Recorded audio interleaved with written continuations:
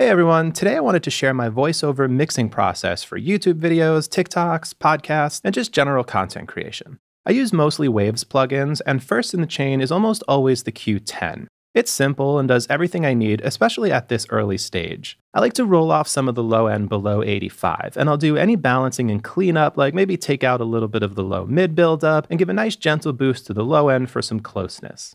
Next up is Vocal Rider. This plugin has a nice smooth way of making volume adjustments without sounding compressed, and I really like the way these sliders are set up because they set limits to the compression. So if you set this to -6 dB, it'll never compress more than 6 dB. I'm not a huge fan of upwards compression or expansion, especially at this early stage, so I'll set this upper slider to 0 so it isn't pulling up.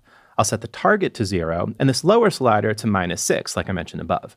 I'll adjust the sensitivity slider until some of the louder parts start moving the fader and the lower parts are mostly left alone. Next I go for the CLA2A, Classic Opto Vocal Compressor, and I'll aim for about 2 to 3 dB of reduction here, but I'm okay with it working harder and digging in a bit more for some louder sections. The last moves here are the finishing touches, getting it up to the right volume with a Waves L2 limiter, and to gauge my volume, I'm putting a WLM loudness meter at the end of the chain, so it's going to go L2 into the loudness meter, which isn't doing anything to the sound, it's just giving me a nice readout of the volume. I'll keep the loudness meter open while adjusting the L2 with a target of -16 LUFS. I find that to be the sweet spot of volume without having to compress too hard, especially for single voiceover tracks.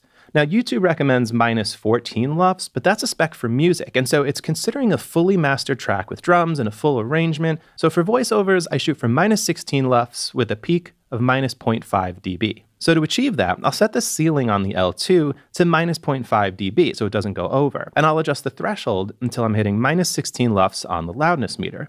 If I've done enough leveling with the stages of compression earlier from the Vocal Rider through the CLA2A, I shouldn't really need to limit more than the occasional peak here and there to hit my loudness target. And there we go.